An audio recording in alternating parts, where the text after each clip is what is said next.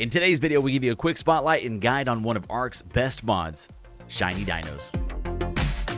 Welcome back to the channel. I'm TBF Gaming. Here on the channel, we do survival let's plays, mod spotlights, and some occasional guides on some of our favorite mods. Before we get started today, I want to say thank you to everyone subscribed over the last several weeks. We really appreciate it. Already getting closer to our next subscription goal.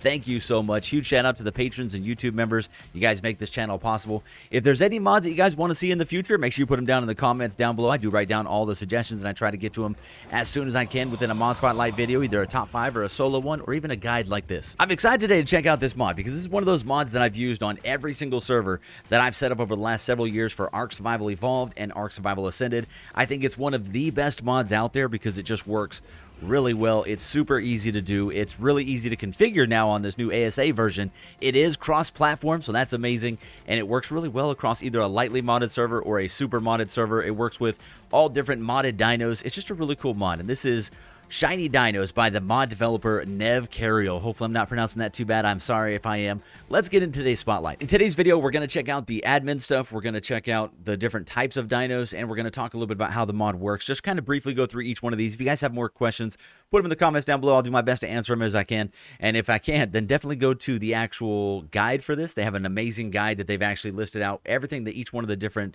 variations does, and they have a list of all of the settings for it as well. What's nice is this is actually one of those mods that you can do in-game. So people on console, you can actually adjust the settings for this in-game on single player, and then if you're on a server, you got to be an admin on that server to be able to adjust it, but that's basically how it works. Let's get into it today. So there's a lot of stuff. There's no way that I can cover absolutely everything in this mod because there's just lots and lots of cool stuff. The big thing is basically Shiny Dinos goes around, it scans the map, and whatever's already on the map, it applies a shiny dino effect to those dinos. So it could do anything from changing their colors like these guys over here, or even giving them really cool effects like that, even some special powers and abilities, which is really cool. I'm going to put the words up on screen just in case I mess any of these up. This is basically all of the tiers. I got this from their guide. Make sure you go check out their CurseForge page if you want to read all the description with it. I definitely urge you to go check it out because they did a good job of leaving a full description there, as well as a couple funny jokes in it. Pretty well done. They just do it. They always do a great job with this mod, so this is awesome. So the first one is Enraged. That's basically alphas. They are very aggressive. Pretty much any dino can become enraged. If they're enraged, they are not tameable, and they're going to chase you down. They're going to be super aggressive.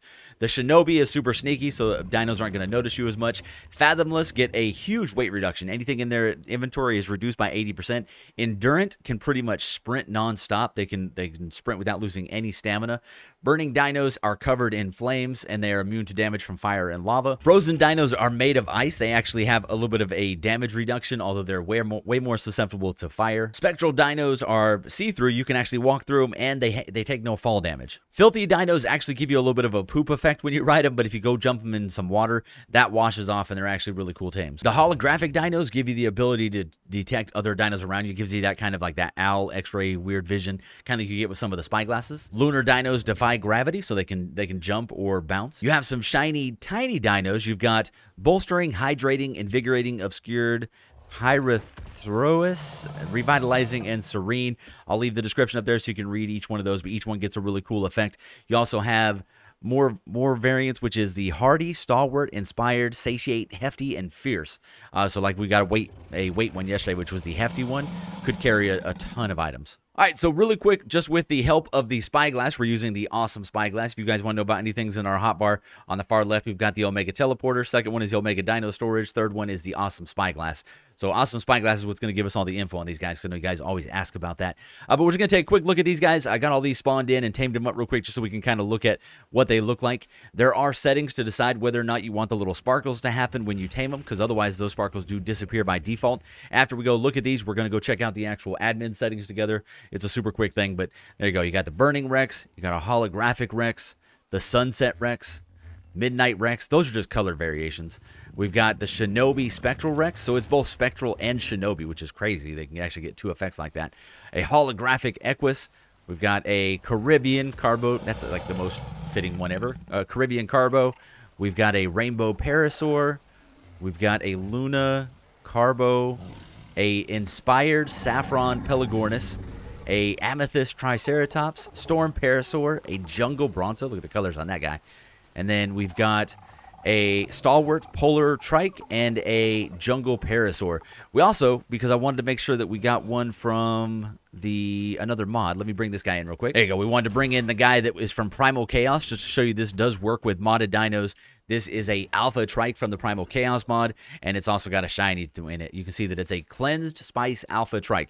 So when we tamed this guy, it was actually a filthy, so it had like the poop effect all over it, and whenever you rode it, you would get that poop effect, which does knock you out and take away health, and you just have to submerge them all the way in water, and then that'll disappear, and now we have a cleansed spice alpha trike. So there you go. That shows you that the modded ones work just fine with this. It'll show the little shiny thing on there. I haven't really messed with these too much, but there are a couple other items in the mod. These are called the shiny prods. You go around with wild dinos, you poke them with the shiny prod, and then you kill the dino, and you're supposed to get shiny essence. I haven't really tested it out much, not something I've done in my playthroughs yet, but I will definitely test it out when I get a chance. Same thing with the harpoon gun, same thing. It's supposed to basically apply some kind of like little buff to the guy after you do that, and then you have a certain amount of time to kill them, and you get the essence. I might not be explaining it perfectly, but hopefully I at least gave a decent description of it. But that's the dinos. That's kind of what they look like. Basically, if you want to find these dinos in the world, there's a shiny dino tracker. You open that up, click the button, and it's going to show you if any shinies are on there. I just destroyed all dinos. There's nothing out there right now, and it's going to show you. Now, keep in mind, this doesn't work great on single player. If you're playing on console, you're going to have a little bit of an issue because the only shiny dinos that are going to occur are going to be in your area. There you go. We just got a notification that a shiny showed up. So there you go. There's a shiny Storm Troodon right across the beach from us. So we could go tame up that Storm Troodon over there if we wanted. He's going to be over there somewhere. Probably could see him somewhere over there. We could go to the grid if we want to. Now, I'll show you the admin stuff in just a second, but like I said, keep in mind that if you're playing on single player on console, or if you're playing on PC and you haven't done the prevent hibernation commands, then you're not going to see anything outside of your area. So not very many things are going to spawn in right away. But you can kind of fix that with some of the admin stuff. Let's move into the admin stuff for this. It's really cool. So as long as you're either on single player or you're an admin on a server, all you have to do is right-click your little thing here, and it's going to bring up the shiny admin settings. This can all be done in your INI for server managers. If you just want to do this in your INI and you don't want to log on the server to do this, you can definitely do it that way. I prefer doing it this way because it actually explains everything and gives you some really easy things to look at inside of here. There's also a couple other admin commands you can use for it, but that can be done inside here too, so we're going to check it all out inside of here. I'll try to explain briefly some of the settings in here, but basically the shiny admin settings, we've got general spawning, notification tracker, and advanced. Let's check out the general first. Show sparkles on tames. I think by default that is off. Maybe not, but that's basically once you tame them, do you still want that sparkle to show? Whether or not you can carry the shiny dinos, so if you have a dino that can pick up the other dinos, can you carry it, yes or no? Shiny dinos untamable, you can make it to where none of the shinies are tameable. Number of raw essence that you get from enraged kills. Oh, that's right. You get the essence from the rage kills. That's what the enraged guys. Unlock tech engrams on kill. This decides if you're going to get tech engrams when you kill a shiny dino. This is just a nice way for people to unlock tech that may not be able to get to the boss fights. Really good in modded playthroughs.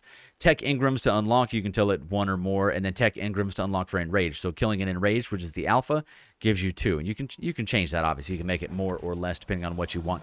What's really cool is this one actually gives you the ability to spawn things on your own if you wanted to, and it's going to be randomly across the map. If you're in single player, it's going to be in the area that you're in. We're going to go spawn shiny, and you can decide what kind you want. So you can cruise down here. Like if we want to do this in rage, we could click that, and we could click spawn shiny. Now somewhere on the map there is going to be, probably hopefully not too close to us, there's going to be a shiny enraged dino that will spawn in. There we go. We got a shiny enraged megalodon that just came in off of that. So that's what we had there. But basically, yeah, sometimes it takes a couple clicks to get it to work, but usually it's pretty seamless. If you just do random, it definitely has a little bit better. Random, spawn shiny. We're going to get, there you go, a shiny enraged trike. So we actually did get a trike to spawn in somewhere. If we can find him. Is that him right there? There you go, an enraged trike. So if you get anywhere close to this guy, he's going to get super aggressive. So like I said, in here, you can choose some of these other ones. I usually just do a few random ones on the server to help out people playing on the server, but basically click that a few times. You're going to see a bunch of them click up there. It will give you the notification. You can turn that notification off if you don't want to see it every time one of these spawns in. For a server like mine, we run with anywhere from 10 to 100 shinies, depending on how we set it up, and we definitely don't want a message every single time one gets killed or one spawns in on the map, so we definitely don't do that. Let's go ahead and check out the actual spawning stuff here. So let's click. You can also do a destroy all wild shiny dinos instead of just all dinos. You can do just the wild shinies. We go over to the spawning one. This is where you really change how many you're going to spawn currently on the map. If you look down at the bottom, it says with the selected spawn settings, you can expect an average of 50, 48 to 50 wild shiny dinos to be on the same time. The 3 main settings that you want to change for that are the spawn times, the dino lifetime, and the spawn settings max number of dinos. So those are the main ones. If we change this one all the way down to like 10, then that's obviously going to change that, or down to 20, changes that to 20. If you change this one too much, if the spawn interval is very, very long, it's going to make it to where there's less of them on there, because by the time a new one spawns in, the old one will die off. So just depending on how you do that one, but we can go like this. We can make it like that. We can make it really short. There you go, 20. And then pretty much whatever you set this at is how many you're going to have on the map up to 100. Now, keep in mind, if you do a really high number, it could cause a little bit of lag on the server because it is doing a scan of the map and then spawning in a shiny dino. But to be honest with you guys, shiny dinos is pretty low impact on your server. It's not a super huge mod, so you don't have to worry about it really causing a lot of problems, and it just works really well. We've never really had problems with shiny dinos other than people wanting way more shiny dinos. All right, the other ones, you can do minimum and maximum level. At default, they usually spawn in slightly higher than what your normal wild level is. So if your max wild dino is 150, shiny dinos come in at 150 to 180. We typically go a little bit higher. So if we have level 150 dinos, we go 150 to 200 for shinies. That way you can find something really good out in the wild. Gives a little more incentive to go out there and tame those shinies other than just the cool colors or effects. Over here, like I said, this is the max number of shiny dinos. We got it at 100. You can change it to where it doesn't do flying shiny dinos. That way you don't have to worry about a bunch of flyers out there if you want just land dinos. Same with aquatics. We usually turn aquatics off because most of us don't like going into the water that much. No unrideable shiny dinos. If they're not rideable, they won't spawn. No duplicate shiny dinos. I usually turn that off because who cares if you have a couple different trikes out there. But sometimes if you have this on, sometimes you might have nothing but one dino out there with all of the, not one dino, but one type of dino that's become a shiny if you're on a map that has like overspawns and stuff like that. Chance for dinos with 2 variants, 10%. So that's how we saw that one behind us with that. Chance for boosted stats. And then there used to be a size variation. I don't know if that's still a thing in this version. Next one is the notifications tracker. We typically disable the notifications so we don't get all those. Disable coordinates on notifications. No dino type in notifications. We just do, once you turn that on, it's going to turn all of them off. But you can obviously adjust it to where you want it. No shiny variant notifications. All right, notification duration. If you leave that like that, and it's still going to pop up, you can decide how long you want it up there. Require tracker and inventory if you have to have this little dino tracker. The disable shiny tracker on or off, disable coordinate tracker on or off. Really super simple, but you can basically make it to where no one can do the tracker. They have to watch for the notifications and then go hunt it down. Then it's going to be a race to go hunt that down, especially on a more highly populated server. Location precision is just how close that little grid that you get from your shiny tracker, how close that one's going to be. So that's super simple. Last one is the advanced disable essence on or off. That's the essence that we talked about earlier. The reward chance of a second essence. Level multiplier for enraged. That's how much more levels the actual enraged will get because they are a little bit boosted. No undermesh checks. And then the spawn shinies on startup on that. So that's when you first start up the server. It's going to go ahead and do that. It does 15 search loops. So basically it does like a little radar across the map. And then it spawns in a certain amount across that. And then does a random selection bias of 20%. You can adjust all that as well. So once you get all that done, make sure we close it, and then now it should be just like that. We still have notifications, looks like it, for the shinies getting killed.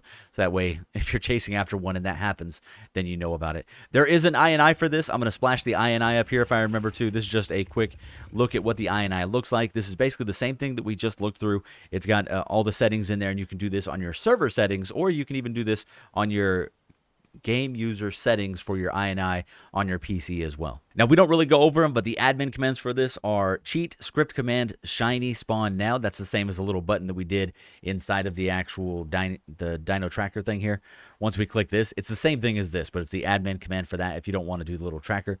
The cheat, script command, shiny, spawn now enraged. Make sure that an enraged spawns on the map, and then cheat, script command, shiny, destroy all wild, destroys all of the shiny dinos. So same stuff that you can do right here, because you can do the enrage, you can do the destroy all shiny, all right there. All right, hopefully we covered everything in this video. This is one of those mods that there's so much in it that I would take forever to sit there and read all they have. I definitely encourage you to go check out their Curse Forge page. They have a link to a little wiki that tells you the description of everything that we went over today in much more, much better, and much clearer detail. So go check that out. Huge shout out to the mod developer for Shiny Dinos, one of my absolute favorite mods. Thank you so much for all the support, guys. I do appreciate it. I hope you guys have a great Thursday, Friday, Saturday. We should have videos all weekend for mod spotlights, a few solo ones to kind of check out some individual mods that we've been wanting to check out for a while. Some really cool cool ones coming up. But I hope you guys enjoy that. Man, that's it, guys. There you go. Hopefully this wasn't too long, and hopefully it wasn't too short, and hopefully it was just right.